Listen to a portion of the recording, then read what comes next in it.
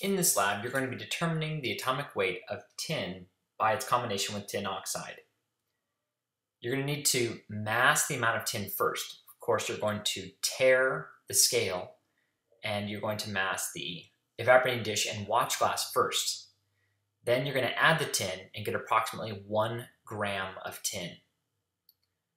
Be careful to do this with the scoopula, and once you finish, you can just put the watch glass back on top. Now would be a good time to mention some safety precautions. You should have on goggles, and aprons are available if you want them. Remember, you're working with 8 molar nitric acid, which is pretty concentrated. Make sure that you've recorded both the mass of the evaporating dish and watch glass, as well as the evaporating dish, watch glass, and the tin.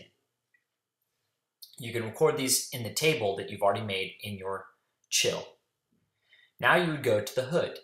In the hood, we have the nitric acid. You need to bring your beaker and use a graduated pipette along with a pipette pump. You'll use the wheel at the top to suck out the nitric acid. You're going to put it into the small beaker and you're going to release it using the button on the side. As you can see, it's not a very large amount. Then you expel the little bit that's left in the end of the graduated pipette back into the nitric acid and put it back into its paper sleeve. Don't forget to put the top back on the nitric acid when you are all finished. Now add just 2 to 3 milliliters of nitric acid to the tin. It will begin bubbling and give off the nitrogen dioxide gas, which is brown. It's irritating and toxic, which is why we're doing it in the hood. After it has settled down a little bit, you can take the watch glass off. I would recommend turning it upside down and setting it on a pencil so that it'll be easier to pick up once it's already been down. Then you add the rest of the nitric acid to the tin. Once you've finished, you add the watch glass back on top and you're going to set it onto the hot plate. There are several in the hood. They can hold 2 to 3 per hot plate. The heat needs to be at level 2 to start off with. You want to gently angle the watch glass so that some of the fumes will get out. After it's heated for about 10 to 15 minutes, you'll take it off.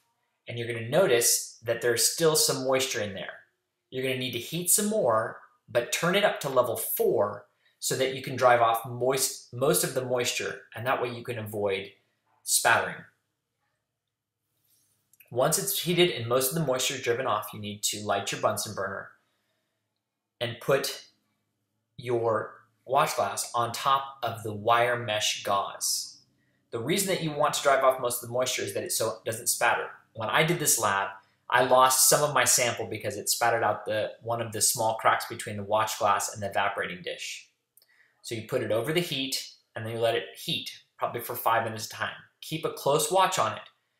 If it starts giving off a lot of the brown gas, you need to take it back into the hood and put it back on the hot plate for a while until no more brown gas comes off.